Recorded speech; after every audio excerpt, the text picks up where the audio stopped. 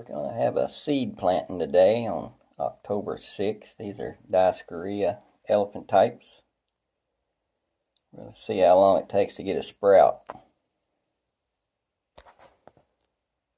Quite a few, if you can see them.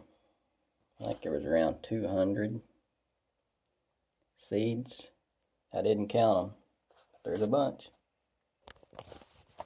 Well, give them a little spray, kind of hold them down.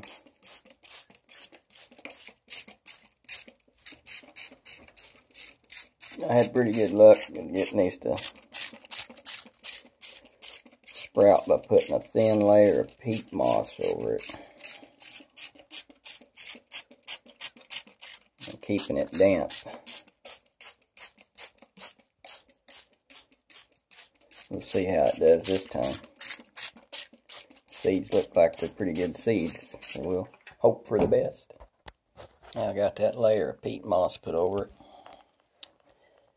Kind of get it all leveled out a little bit. And I'll wet it down and make sure most of them are still under the peat moss. I had good luck with this last time. I don't know if it'll work this time or not. We're going to see. This is kind of what it looks like after I get it done. That's not a real thick layer of peat moss. It's just thin, just to keep the seeds kind of damp.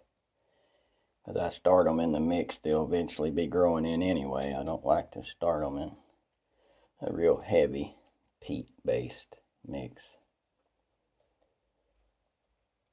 So anyhow, I'll update it when I get a sprout. Thanks for watching.